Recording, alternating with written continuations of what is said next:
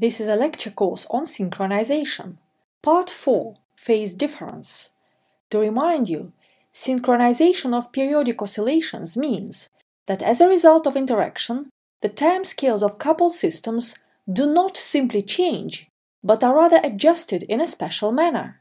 Namely, the timescales become either equal or rationally related. This means that their ratio is equal to the ratio of integer numbers. However, there is more subtlety in how synchronization manifests itself in real situations. Consider tiny 1 mm long worms called C. elegans swimming in water. These worms swim by wiggling their bodies in a rhythmic oscillatory way with a certain frequency. Of course, all worms are slightly different, most obviously in length and in thickness, and their natural frequencies of wigglings are slightly different too. But when two worms are swimming very close to each other, they feel each other's presence through a number of mechanisms: through the waves created by their neighbor which reach their bodies, through occasional collisions, and through some chemical interaction.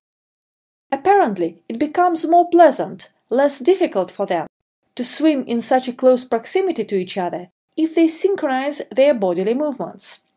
It appears that if these worms are very close to each other, they swim by aligning their bodies perfectly, as shown in this video.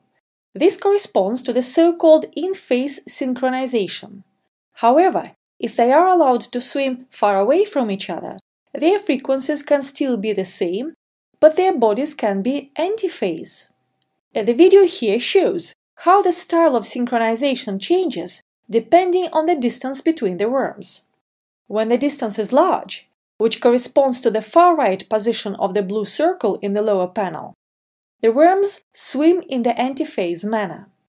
When one worm bends upwards, the other bends downwards. However, when the worms come closer and the distance decreases, which corresponds to the blue circle appearing in the far left position, the worms swim in phase. This means that they bend their bodies in the same manner at every time moment. The previous illustration leads us to the idea that we need to find a way to somehow quantify the different versions of the same kind of synchronization. To do this, we introduce the idea of a stage of oscillations. Consider a mechanical pendulum clock attached to a beam. Intuitively, we can assume that when the pendulum is, say, in its far left position, it is in the beginning of an oscillatory cycle, at zero stage. After one full oscillation is completed, it is at the end of the given oscillatory cycle, at the final stage. When oscillations continue, all the stages are repeated again and again. Note that when the pendulum sways, it makes the whole clock slightly sway too, and this in turn makes the beam to which it is attached swing to and fro by a small amount. Now suppose there is the second clock attached to the same beam. From the way the beam vibrates, it learns about oscillations of the first clock. Also, through the same mechanism, it sends information about its own oscillations to its neighbor. This is how the coupling between the clocks works. This animation illustrates the case when no synchronization occurs between the clocks. Their pendula swing independently of each other. When the left clock is in its far left position, during various oscillatory cycles, the second clock can be at any position. This animation illustrates the so-called in-phase synchronization. Both pendula swing together and are more or less at the same position, at the same stage, at any time moment. Here we observe an antiphase synchronization. When one clock is at its far left position, the other is at the far right one, and vice versa. When one pendulum moves to the left, the other moves to the right, and this continues throughout the whole process. This animation illustrates the case when synchronization occurs, which means that both pendula are making a full oscillation within the same time interval. However, they are neither in phase nor antiphase. Namely, every time the left pendulum is at the far left position, The right pendulum has already covered part of its way back to the right, and oscillations persist in the same manner forever. Now, let us formalize the idea of a stage of oscillations and introduce a quantity that characterizes the stage of every oscillatory cycle numerically. This quantity is called a phase. In the pendulum clock, we assume that after one full swing, the pendulum returns to the same physical location, but its phase increases by 2 pi. So during one swing, the phase grows by 2 pi exactly. It makes sense to assume that when the pendulum is at its far right location, the phase should be a half of 2 pi, that is equal to pi. At any other position of the pendulum, the phase takes some value between 0 and 2 pi. Importantly, the phase should be growing monotonously with time and is not allowed to decrease or to fluctuate. Consider a biological example, a human electrocardiogram, which shows the electrical activity of a human heart. Sharp high peaks here, called R peaks, indicate the moment of a new oscillatory cycle. But the time intervals between the cycles vary due to the natural heart rate variability. We can assume that within an interval between the two consecutive R peaks, the phase grows by 2 pi, and it should be growing monotonously. How exactly it grows depends on how we define it. For simplicity, let us assume that the phase grows linearly. The formula expressing how the phase phi depends on time is given to the left of the ECG. Here, small t is time, small t number I is the moment when the ith R peak occurs, and capital Ti is the interbeat interval, which means the interval between the moments Ti plus 1 and Ti. To find the phase of every new oscillatory cycle, we take the phase at the end of the previous cycle and add to it the value by which it grew since the previous cycle finished. The resultant graph of the phase looks like shown here. The phase is a piecewise linear function of time which grows monotonously.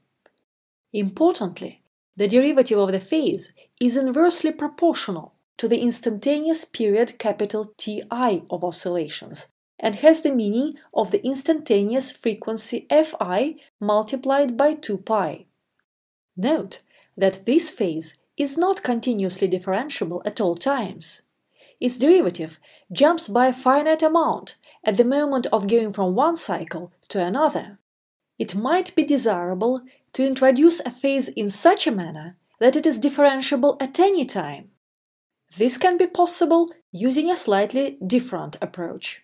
Imagine that our periodic oscillations are represented by a limit cycle, which can have quite complex shape shown in the left-hand figure. Mathematically, we can assume that there exists a change of coordinates which allows to associate every point of this complex cycle with exactly one point on some closed curve of a simple shape, which can be drawn on a plane without self-intersections, as shown in the far right figure. This transformation should be such that the simple closed curve embraces the origin. Then, for every point on this simple closed curve, we can introduce an angle phi according to the formula shown. Here, y1 and y2 are the coordinates of the point on our simple closed curve on the plane, and arctan 2 is an extended arctan function. Let me explain how it works. The usual arctan function of an argument y2 over y1 takes values from minus pi over 2 to plus pi over 2. The use of this function would be inappropriate here because the difference between the largest and the smallest values of arctan is only pi. But we need such a function which would take values between minus pi and plus pi to ensure that within a single cycle the phase grows by 2 pi. This is achieved by using the extended arctan, arctan 2. This function depends not only on the value of its argument, y2 over y1, but also on the sign of the denominator y1. For a positive value of y1 over y2, If y1 is positive, arctan 2 coincides with a simple arctan. However, if y1 is negative, arctan 2 takes values from the lower branch of the graph. Similarly, if the argument of arctan 2 is negative, but y1 is positive, this function coincides with arctan. But if y1 is negative, we choose the upper branch of the graph.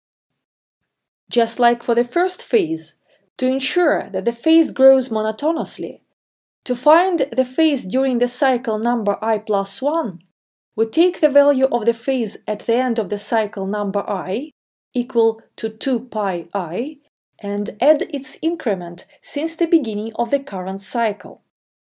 This picture shows the second phase marked by a red curve against the first phase marked by dashed blue line. Both phases were introduced from the same experimental signal, and the parameters were chosen such that the beginnings and the ends of the oscillatory cycles coincided for both phases.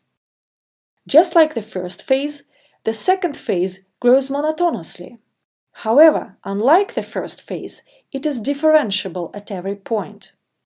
Like the first phase, during a single oscillatory cycle, the second phase increases by 2 pi, but unlike the first phase, it grows non-linearly. Introduction of the phase allows us to characterize synchronization quantitatively. Consider one-to-one synchronization. Suppose we introduced phases phi1 and phi2 for both interacting systems with any of the two methods discussed. Now, to assess the presence or absence of synchronization, we can construct the phase difference, delta phi, as a simple difference between the two phases. The phase difference changes in time. When plotting the phase difference, it might be convenient to divide its values by 2 pi, as done in the figure shown. We say that synchronization takes place if the phase difference demonstrates a reasonably long plateau of a certain thickness epsilon. Within the time interval during which this plateau occurs, there is a one-to-one synchronization, which we call phase synchronization because it is detected from the comparison of phases of interacting systems. Mathematically, the condition for the existence of the plateau can be described by the following inequality, which basically says that the distance between the phase difference and a certain constant c should be smaller than some number epsilon multiplied by 2 pi. Note that epsilon should be a reasonably small number, and it is usually chosen to be less than a half. Importantly, if the oscillating processes are non-stationary and/or affected by random fluctuations, synchronization is likely to occur not all the time, but only during some finite intervals of time. If to detect synchronization in such cases we only use the spectral frequencies, we will not be able to say when exactly synchronization is happening. However, the phases allow one to determine not only the presence of synchronization, but also when synchronization occurs. To detect synchronization of a different order, we can still use the phases of interacting systems. However, the phase difference needs to be constructed with account of the suspected order of synchronization, which is the ratio of two integer numbers n and m. Namely, we take the phase of the first system and multiply it by n over m, and then subtract the phase of the second system. An example of the phase difference between the human electrocardiogram and the breathing process is shown in this picture. Here, we suspect that the phase synchronization of the order 1 to 3 is taking place, and we wish to find out if this is true or not. We can see two plateaus of phase difference, which suggest the presence of a 1 to 3 synchronization. The thickness of each plateau is definitely less than 0.5. Therefore, we can state that during the observation time of 180 seconds, there are two episodes of 1 to 3 synchronization between the heartbeats and breathing. I would like to acknowledge the professional and technical assistance from Olga Sosnovtseva and Dmitry Pasnov.